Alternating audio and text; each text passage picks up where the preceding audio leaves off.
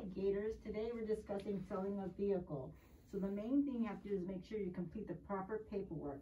We recommend the bill of sale and also the title transfer. So on your title, on the back side will be a section for the buyer and seller to sign. So make sure all the paperwork is complete. Go down to the DMV or tag office and make sure the paperwork is filed.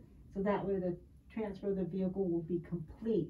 Just remember, sellers, until that paperwork is filed, you're still responsible for any damages that the vehicle causes or any damages to that vehicle.